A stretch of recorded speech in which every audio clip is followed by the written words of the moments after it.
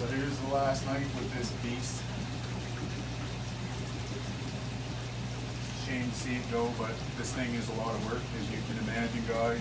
And enough's enough. There's just crazy electrical here, and just yeah, this is the end. So this is the night before the breakdown. So what I'm going to do is grab the camera and kind of walk through and let you guys have a look at this thing.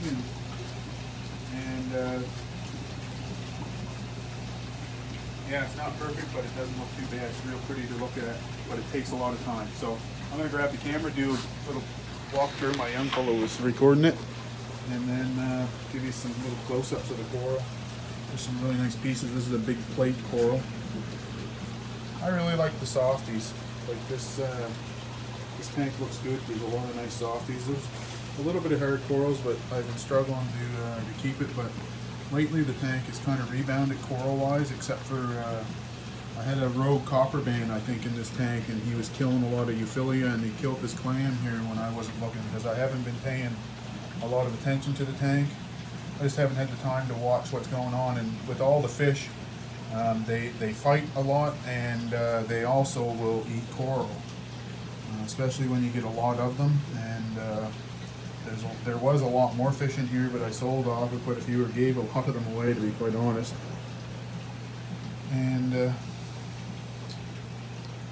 yeah, the zoe colonies are really doing good, in the softies and such, and mushrooms and stuff. And they're all real happy in this tank. But some of the euphyllia, it was just like it would go missing, like, you know, a big colony like that's doing really good, and then all of a sudden it would just decline, and then it would just keep moving on to the next one. So pretty sure it was a copper band. Since I've taken him out,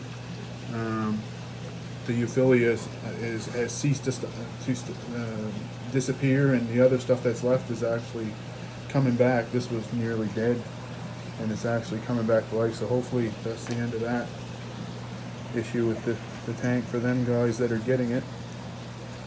Yeah, the zoes are really happy.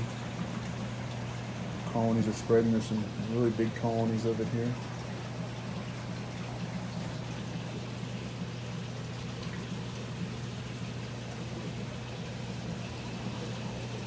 These lemon drop anemones. There's another one that's sitting down under the rock there. I don't know what these are, but they're real pretty with the blue lights. So there's the tank the night before the breakdown.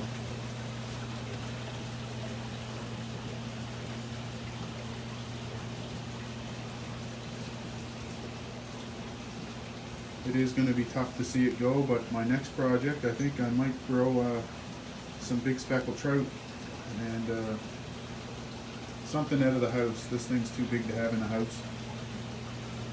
You guys will just have no idea.